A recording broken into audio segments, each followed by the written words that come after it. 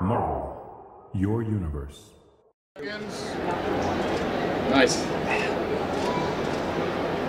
What's up, Marvelites? Agent M here at New York Comic Con 2011, joined by Tom Hiddleston, Chris Evans, the stars of Avengers, co-stars, many stars, lots of stars, and also Thor and Captain America. How you guys doing?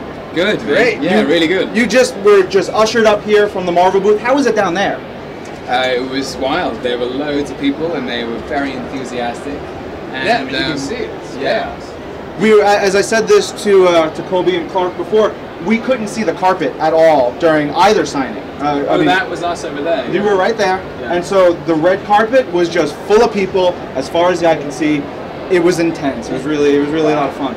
It's great. Yeah. So we've been getting some questions in from the Twitterverse, and you guys are going to be doing a bunch of interviews, but we want to give the fans a little bit of a chance to talk one-on-one with you guys. So Mary L. Naylor says, Tom, what has been your favorite experience with fans so far? Wow. What's been my favorite experience? I've had so many wonderful experiences where people have come up and said, that mercifully they approve of what I'm doing. Yeah.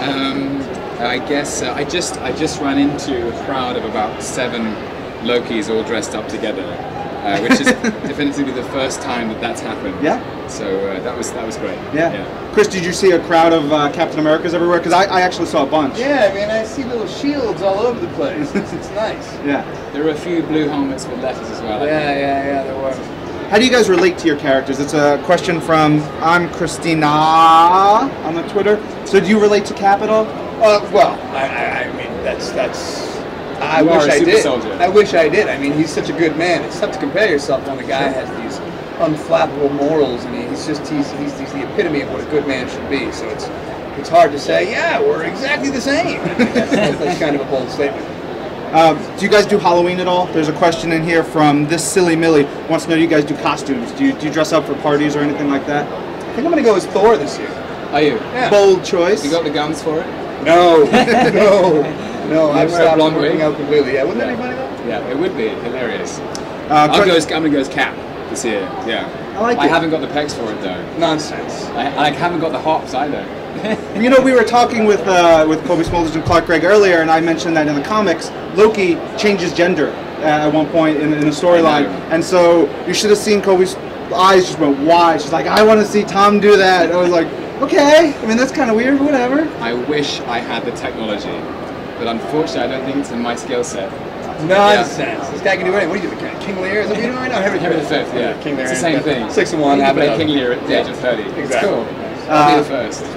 Eloise Schneider wants to know, did you enjoy playing the villain in Thor and I would assume the Avengers? Yeah, absolutely. I mean, the fascinating thing about playing bad guys or people who are conceived of as villains is that as an actor you have to get your head and your heart around their perspective on the world. So you have to find a way of making these very negative feelings relatable, and that's just a huge challenge, a huge acting challenge. So yeah, it's fun, and you get some good lines as well. It does all right.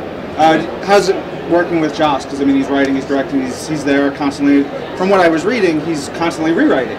What is it like working with him in that sense? Joss is amazing. He has such an incredible pan-literate grasp of the material, and he knows the world, he knows the characters, and he knows how each and every one of them would speak at any given time. Sure. So it gives him an enormous freedom and flexibility, I think.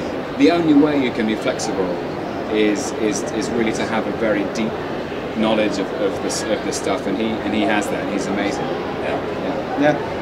For Chris, did you? This question is from Chorus1701. Which uniform did you like best? It was the one. We've got several now. Yeah, it's true. It's a tough call. It's a tough call. A lot of it for me isn't just about what it looks like; it's about how it moves. You got to sit in it all day, so you want to be able to do your fight sequence and go to the bathroom. You like your cowl, don't you? Love the cowl. Yeah. In the Avengers, the new cowl is the challenge. In the first Cap, it was a helmet, so it came on off quite easily.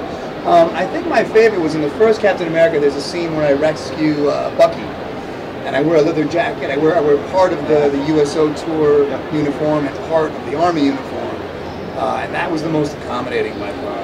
It looked pretty badass. Too. Oh, there you go. Yeah. The man's at home in a leather jacket, clearly. It does it. Wears it well. Is it intimidating at all for you guys to have this huge fan base that you're interacting with, that you're hearing about, that you just comes built in with these roles? Oh man, it's such a huge pleasure. I think that there's people out there who have as I said before, almost a pre-existing passion for the stuff you're doing. So sometimes as actors, it's hard to get people to come and see your stuff. So to have the reverse of that is really nice. Yeah. This question is in from Rim Breaks, who is a huge Tony Stark fan who tweets to us all the time. Wants to know what's the dynamic like between Steve and Tony in the Avengers. Oh, how much can I say? I mean, Marvel probably has like a sniper on me right now. There's certainly different animals. You know what I mean? Cap is from a different time. Cap is a little, Tony is modern. Tony is Flash. Tony is ego. Tony is style and personality and charisma, and he's the center of attention. And I think Cap is perfectly happy being in the shadows and in the wings, and it's a bit of a conflict. I can't give too much away, but there's plenty there. Totally. Anyone who's called a captain is necessarily the captain of a team.